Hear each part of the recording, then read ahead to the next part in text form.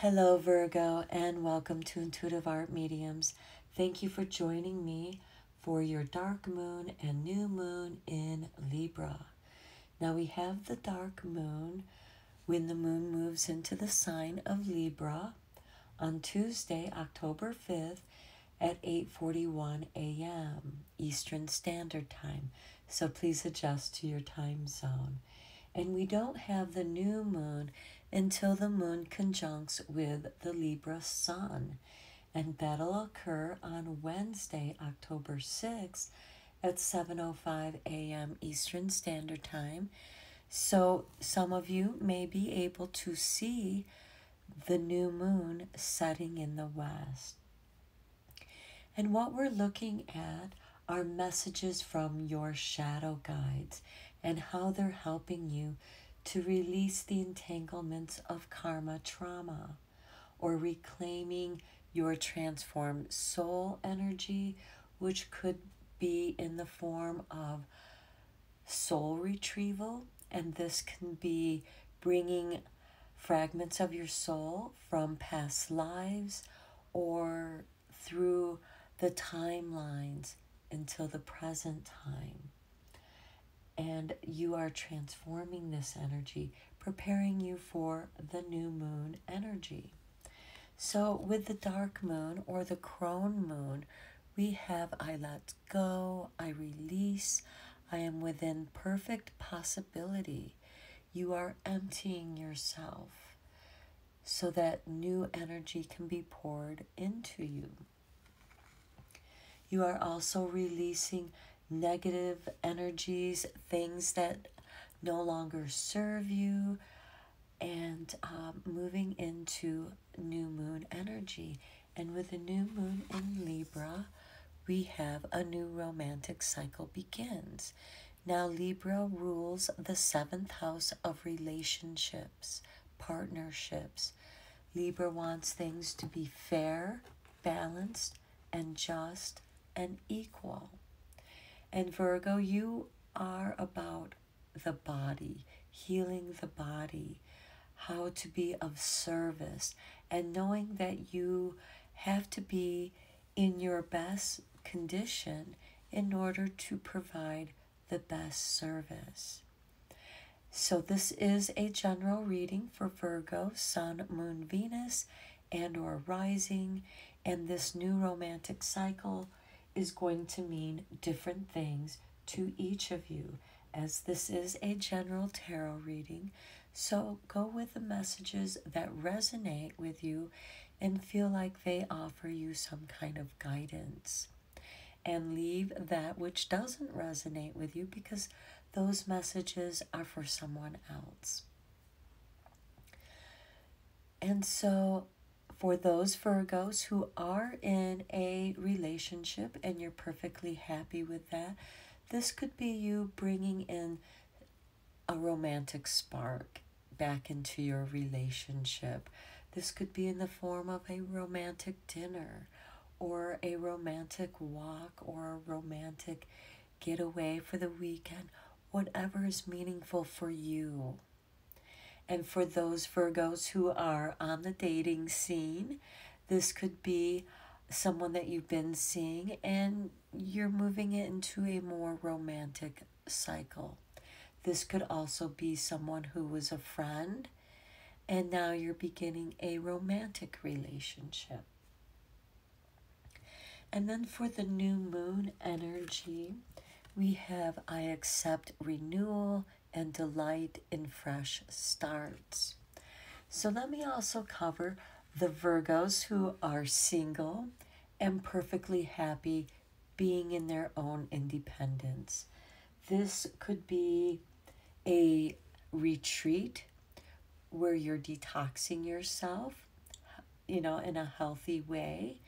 This could also be pampering yourself, having a spa day, or doing a ritualistic bath and using bath salts to help detox and cleanse your body so that you can accept the new energy that's been cleansed and purified and just cleared out so that you can be a better version of you, or the best you that you can be. So let's see how your shadow guides are helping you, what messages they're bringing in for you, Virgo.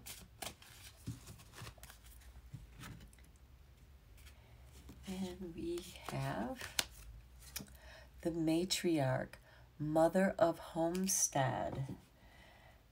And in many ways, this is a very fitting card for you, Virgo.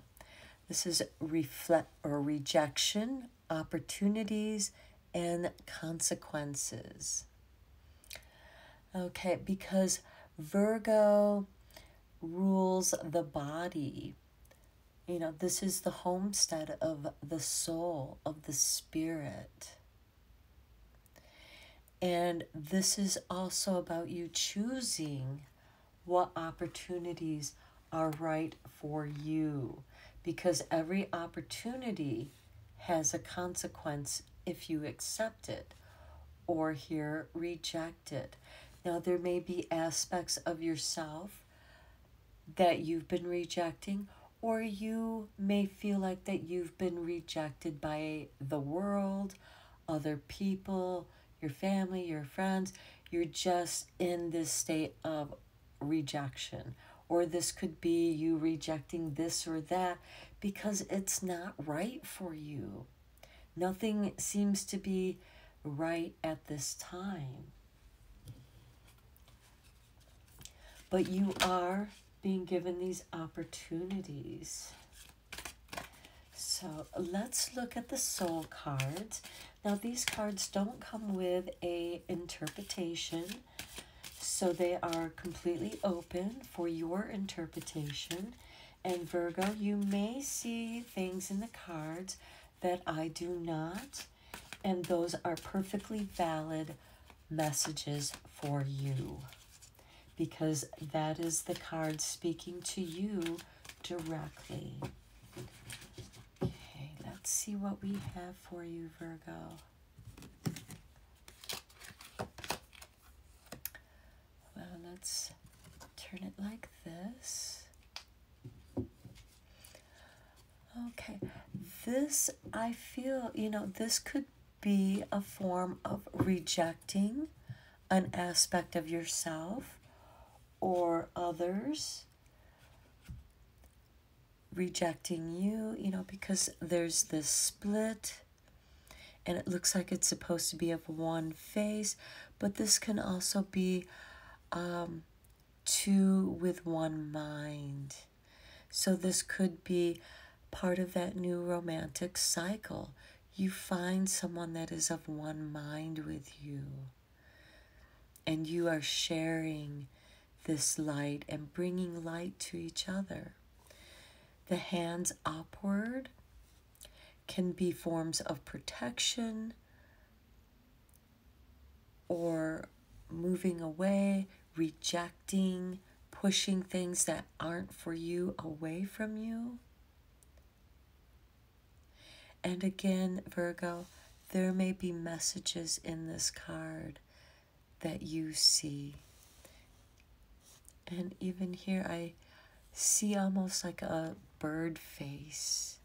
Here's the eye, and here's the beak like it's looking at you. Here's another eye.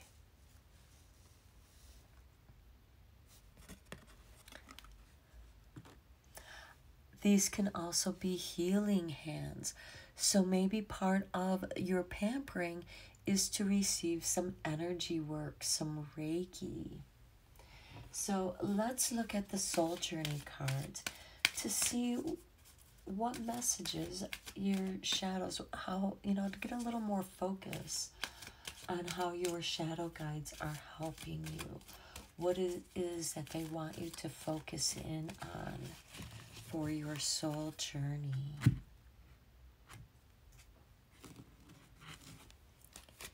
And we have failure. I understand that a mistake is only an opportunity to learn. Here we have the matriarch, opportunities, but also the rejection. You might be rejecting that you failed at something.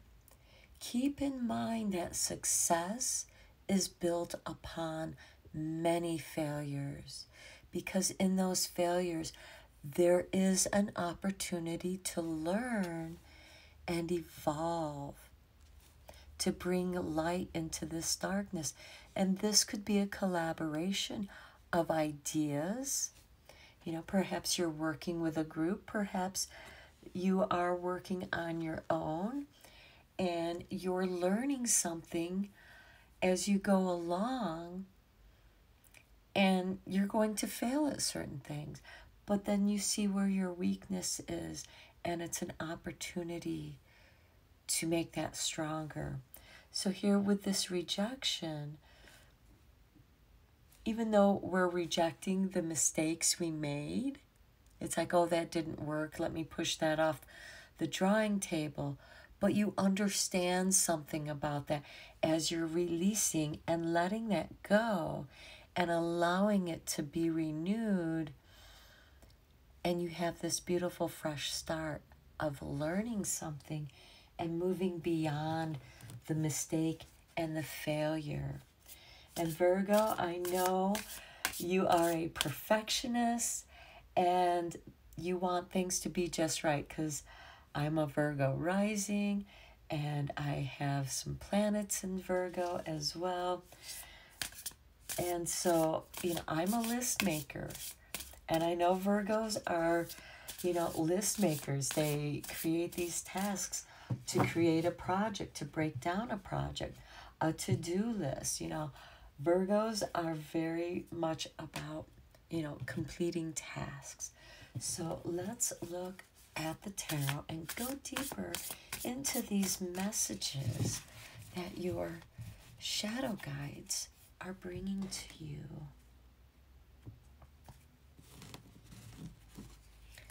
And we start with the Sovereign of Coins. Okay, this is the same as the Queen of Pentacles. This has to do with money. Perhaps there is something having to do with your career or business, and you failed at it. You failed at something. And it just brought to light a realization about yourself, about your abilities. This could be also your idea being rejected, and it makes you feel bad, but because you know it's a good idea, this could be encouragement to go out on your own. Perhaps where you're working at isn't right for your soul growth. So you're going to, you know, it's not something that you enjoy doing. It's not work that you're proud of. And you really want to have your own financial stability and your own creative energy. And here we have the Seven of Wands, where you're feeling like you have to stand your ground. You have to fight for what you believe in, because, you know, everybody wants to bring you down or reject you or ostracize you or point out your failure to try to make you feel bad, because they want to make themselves feel better. Here we have the Two of Wands. You're going to take your two wands and you're going to go off on your own and expand on your own ideas and see what the world has to offer you. You are looking at what the world has to offer you and how you fit into your world, because you have something to offer the world. Virgo is of service to humankind.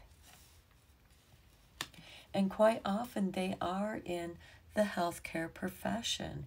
And perhaps you are exhausted, you know, with that Seven of Wands. And then here we come into the Eight of Coins. This is something that you're very good at, you practice at. This is also, you have many projects on the table, and you might shift your energies from one project to another and kind of going on a rotation, but they all kind of come together. Or maybe you have to scrap some of your projects because they didn't turn out, they didn't work out, but you learned from them. And so, but you are also in high demand. And this can also mean monotony. You are tired of doing the same thing over and over and over and not getting anywhere. And here we have the Six of Swords. This is you leaving troubled waters and going into calmer, more peaceful waters where you can heal yourself. This can also be a proposal of love as well, because we do have that new romance cycle beginning. This could also be you starting a new routine where I'm going to take better care of myself. Perhaps you're going to have somebody, an exercise buddy or a meditation or yoga buddy that, you know, you can do these things with, even if it's just going out for walks together.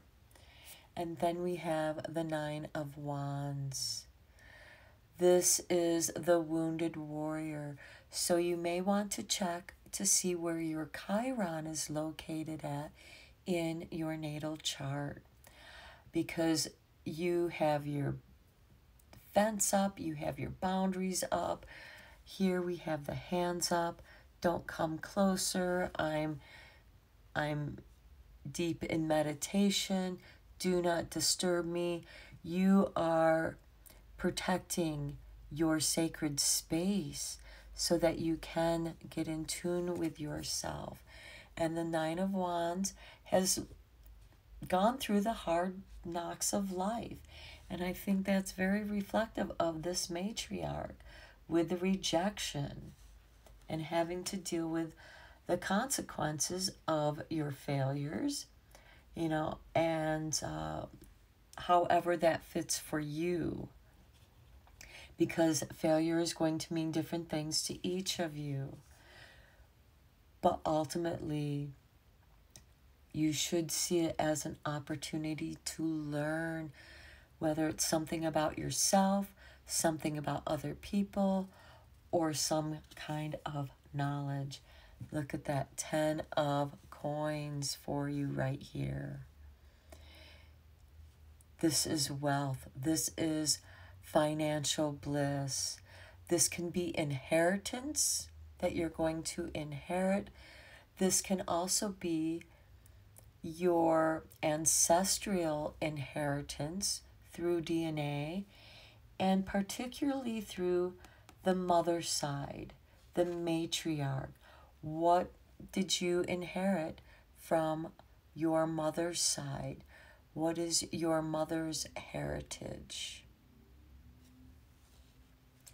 What is your heritage if you happen to be a mother? What is that lineage for you? And here we have the Sovereign of Swords. This is the same as the Queen of Swords. And this has to do with separation and loss. Accepting the consequences of loss when something doesn't work out for you. But also the reclaiming of your power in the Queen of Swords. Here we have this butterfly of transformation. This is you reclaiming your power through transformation. And I can see that in that card as well. And accepting the renewal in your fresh start. And then we have the Nine of Swords. You are working through some deep soul matters. And I wouldn't be surprised with this card if you haven't been doing some shadow work.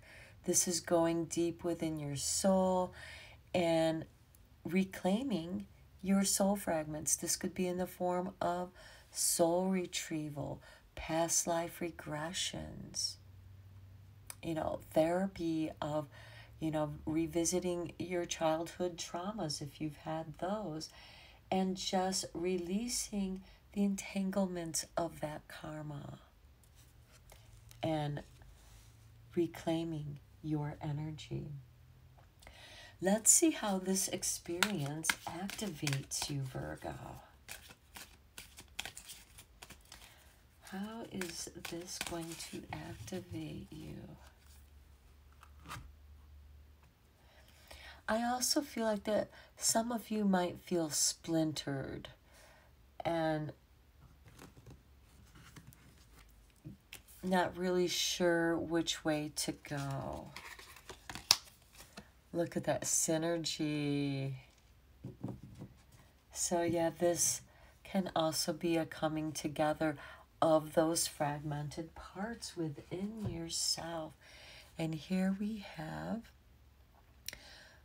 the frequency of synergy supports our allowance and acceptance of not so obvious, never seen before combinations and unions that result in new ways of functioning, working, thinking, relating, loving, and being. It reminds us to embrace the unfamiliar so that new yet exciting co-creations can give birth to a new reality. That's number 41.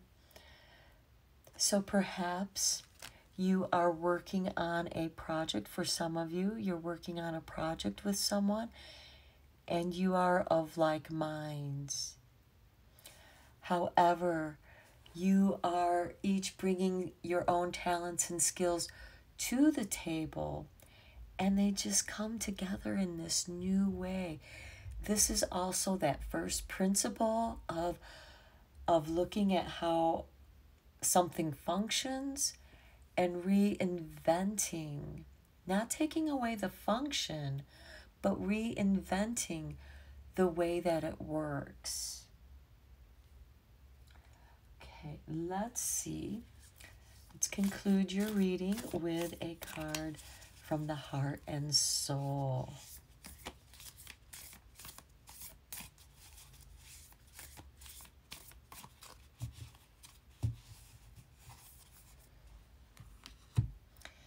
For you, Virgo, we have...